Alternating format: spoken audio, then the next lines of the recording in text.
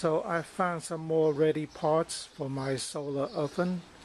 Of course I have the original storm window, the piece of glass I needed, and I have this old air conditioner cover.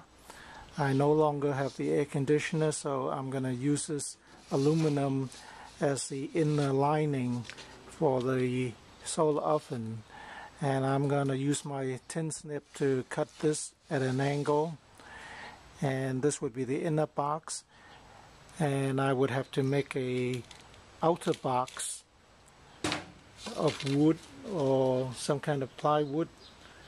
And I already have an old quilt. I'm gonna line it as using the quilt as insulation, and then all I have to do is to make some reflectors. For the reflectors, I'm thinking of using this piece of sheet metal, although it would have been better if I could use something more reflective like mylar. Maybe I'll put this up and then add the mylar later. The reflector would be on all four sides, maybe about 24 inches high. I have seen some videos on a Bolivian village, and they were using this kind of setup. The UN people went there to help them make some solar oven, and I like their design. I think that's something that could work, and that's what I'm gonna base my solar oven on.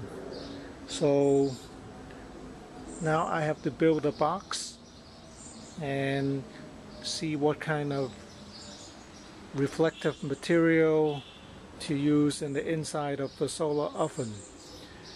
I've seen people making or painting the inner lining black, and for the solar oven that the UN built for the Bolivian people, they didn't use black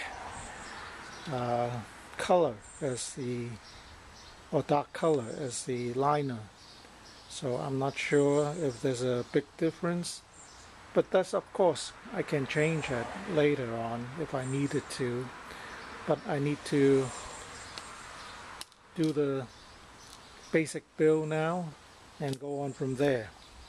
So this is my mock-up for the reflectors. They would be about 24 inches high and about 67.5 degrees, and when they meet together they would be something like this. And I would see how or what kind of material I'm going to make that out of. Mylar would be the best, but they're a little expensive, and maybe I'm just going to hinge them so they would drop down to the side when they're not being used. So I think the details I can work out. I think the more important thing is getting all the parts together